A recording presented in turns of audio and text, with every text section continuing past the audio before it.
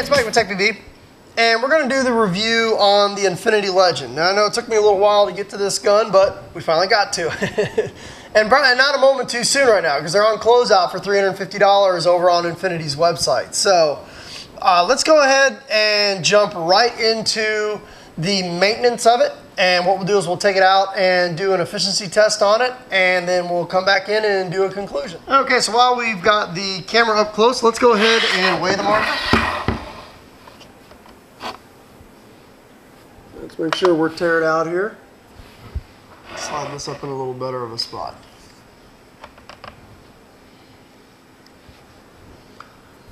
And let's press hold. 2 pounds, 9.2 ounces. 2 pounds, 9.2 ounces. And there's your battery. As you can see, marker does turn on. Now, what we're going to do is let's go ahead and take it apart. Now, they come with custom products, accessories on it. So I already have a video up showing you how to take apart the regulator, so we could save some time there. And this marker is probably one of the easiest markers to ever take apart. Out comes the bolt, which they do have a flat face bolt or a soft touch bolt.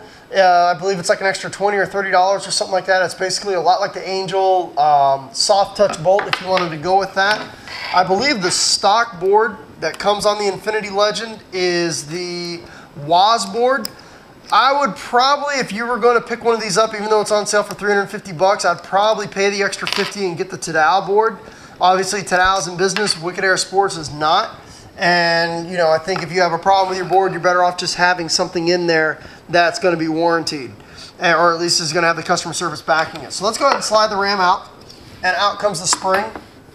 Now, how this marker functions is it's an air forward, spring back.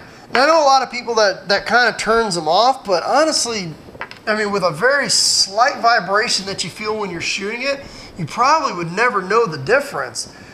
Spring does not affect its performance whatsoever out there on the field. The simple ram design is great. I mean, that's basically it. You got one O-ring there, you got a bumper O-ring there, and you have the spring. So what we'll do is we'll just take a little bit of lubricant here. Personal lubricant. Because if it's your lubricant, it's personal. So let's go ahead and put on a little bit on the O-rings here. And then what we'll do is we'll slide the ram back in. And that's basically one O-ring. You got the spring, and that's it. I mean, not much to it. And the screw that goes down through the grip frame is what holds this in place. So you just got to be a little bit patient when you're threading the screw through the grip frame to make sure that you line the hole up. Okay. But that's it. In terms of, it's a single regulator design, so it just uses one regulator. It's actually a really good regulator. It's a custom products regulator.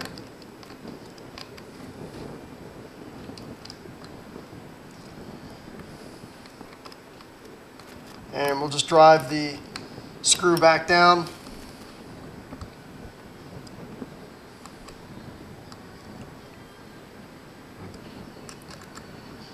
And then once we finish up here, we'll take it out to the field and do an efficiency test. I know a lot of people are going to be curious about the efficiency test on the Legend just because it is a spring return. A lot of people have theories that, you know, maybe it'll, maybe since it is a spring return, you save a little bit of air on the return stroke.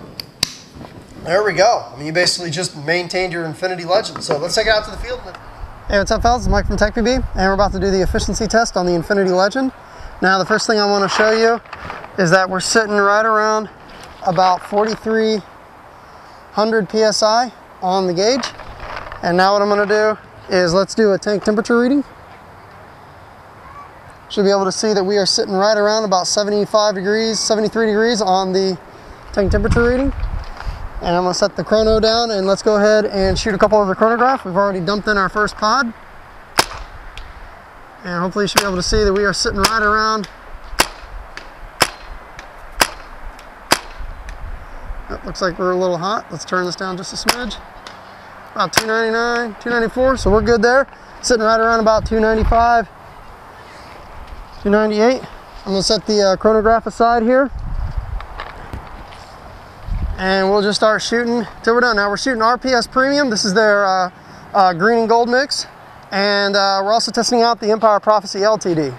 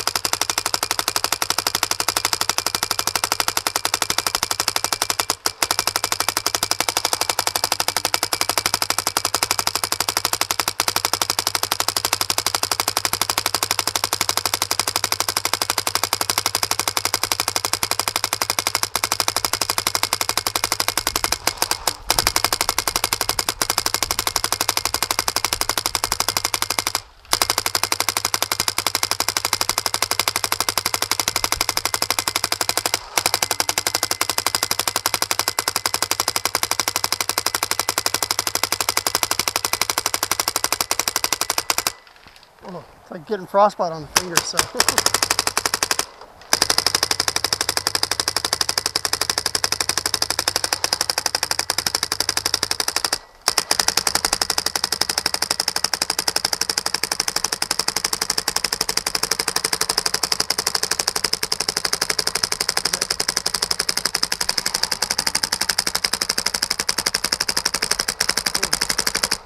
That's about it. Go ahead and dump that back in.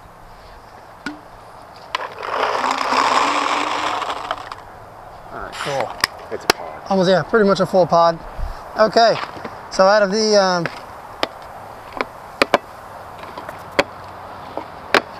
okay, so 2, 4, 6, 8, probably about an 8 1/3 out of the Infinity Legend. And let me show you. Let me get the let me show how cold that got.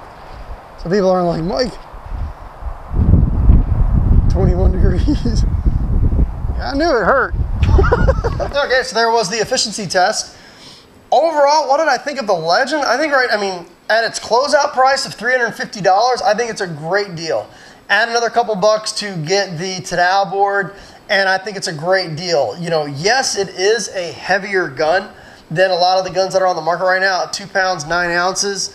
You know, it is definitely a heavier marker, but this marker was primarily designed for semi-auto play. Even though the board's got all the functions that you would need to use it, you know, out there on the PSP, the trigger and how it's designed and the geometry of the trigger, this was definitely designed for semi-auto play.